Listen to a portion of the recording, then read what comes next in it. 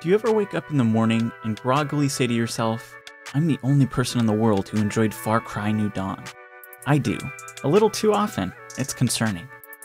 This is a game where you can pet a dog. Far Cry New Dawn is the first time the series has done a direct sequel to a previous game, and it takes place 17 years after Far Cry 5 ends. In stark contrast to the vast, colorless plains of Hope County's past, New Dawn shows the fictional locale set in southwest Montana in a whole new light. The lands are blooming with color, buildings and vehicles have literally gotten a fresh coat of paint. Safe to say, things look a little different this time around. But most importantly, dogs will be petted. Or pet. I looked it up, and I still don't know. English is hard. Even if you've never played any of the Far Cry games before, you won't feel too lost. Although it takes place in the same physical location and has some ties to the previous story, it stands on its own just fine. That said, New Dawn will spoil the ending of Far Cry 5, so if you plan to play that game, you might want to do that first. The story begins with the residents of Hope County trying to rebuild after the dust settles from the chaos that occurred in 5. As it happens, twins Mickey and Lou would rather be in charge.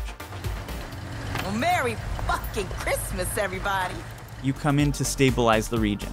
That's it, that's the story.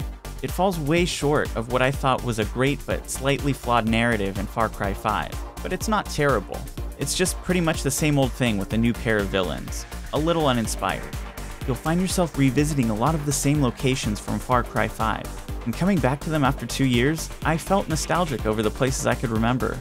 This game is filled to the brim with little references, and I loved all of them. The game definitely feels like more of the same, but I think Ubisoft still has a winning formula on their hands. New Dawn feels a lot like 5, which felt a lot like 4, which felt a lot like 3. You start off on a corner of a huge open world map and slowly plug away at conquering the whole thing by making new friends, collecting scraps, plants, and animal hides, taking over strongholds, and increasing the power of your militia until you finally reach the end. It's addicting, and I love these games, but for some, it can get repetitive. When this game came out, it got a pretty mediocre to poor reception, and I think part of it is due to fatigue of the franchise. Okay, let me say that again less diplomatically. People hated this game. There's a 0% chance the person who wrote this review actually played the game. And I think that's part of the problem. A lot of people's first impression of this was way different from what the game actually was. There are a lot of legitimate criticisms about the game, but even if you're bothered by politics in games, this game has none. I have no idea where that misconception came from. It doesn't bring much innovation to the table, but since I like the older games so much, and it's been a couple of years, I'm okay with that. Sometimes you want to just turn your brain off and go along for the ride. There's a lot of fun to be had in New Dawn, except for the strangely difficult Valve puzzle earlier in the game. Fuck this Valve puzzle. New to the series are some light RPG elements. There's a weapon crafting system that puts the scraps you collect to good use. Enemies come in 4 different levels, and you become better equipped to handle the higher ranking ones as you progress. I appreciate the extra challenge, but it leads to some of the tougher enemies feeling like bullet sponges. A well-placed headshot won't bring them down, which feels like a cheap way to increase the difficulty. I hope they don't do this again in the future, and instead opt to find more creative ways to make things more challenging. Like the previous games, you unlock perk points as you play, and you can use these to upgrade your abilities.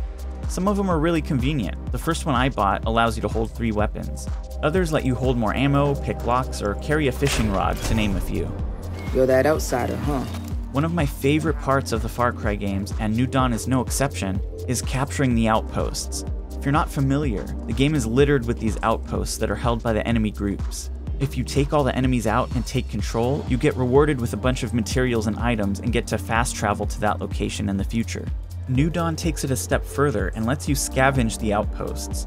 This gives you some bonus materials, but also lets higher level enemies come back later. If you take the outpost again, you get even greater rewards. It's so much fun to sneak up to these bases, scope out where the guards are patrolling, make a plan of action, and then make it happen, either alone or with your AI buddies. Speaking of which, you can play this game online with a friend and complete the whole game as a team. I played New Dawn alone, but back in the day I played Far Cry 5 co-op and it was a lot of fun. Something else this game does for the first time are the expedition missions. You get to leave Hope County to go on short missions around the world, capturing a package and booking it to the extraction point. These were a lot of fun for me and are a nice break from the usual outpost capturing. They also fixed one of my biggest problems with Far Cry 5.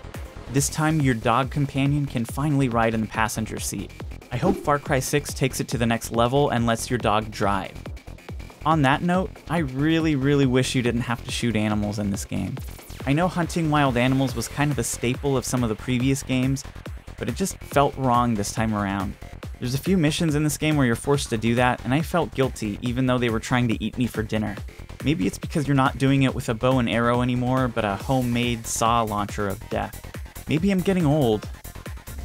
I played this one on the Xbox One X and the Xbox Series X, and it looks great on both.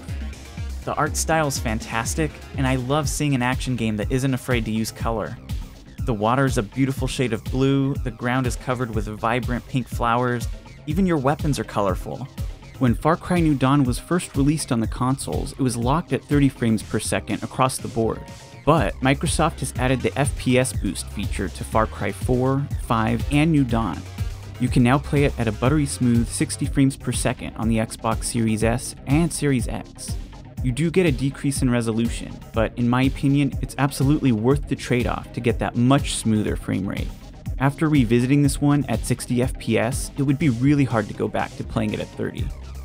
If you didn't like the previous entries in the Far Cry series, this isn't going to be the one to change your mind. But if you enjoyed them as much as I did and you're ready for more, pick this one up when it's on sale. I got this one digitally for $10 and it was worth every penny.